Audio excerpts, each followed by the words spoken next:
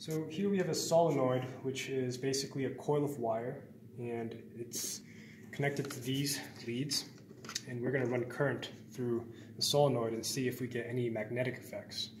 You'll notice that there's a bunch of compasses on the outside of the solenoid, and if you zoom in you can tell that they're all pointing in the same direction, with the north pole pointing to the right of the frame and the south pole to the left.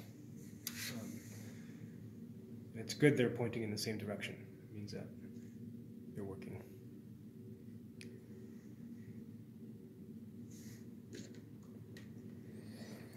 So the red wire is connected to the positive end of the electric generator, and the black is connected to the negative end.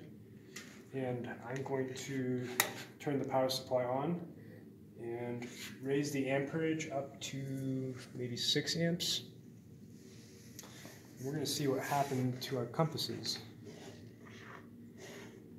So at the bottom of the frame, looks like this end of the coil is attracting the north end of the compasses, suggesting that there's a southern magnetic field being produced here. If we move up the left-hand side of the frame, so move the compasses closer,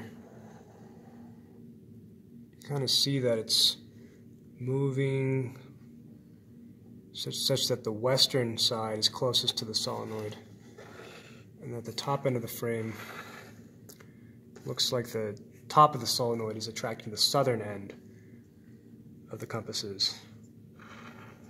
And moving down the right hand side, it looks like the eastern end of the compasses is closest to the solenoid, indicating again that the north is pointing down, the south is pointing up.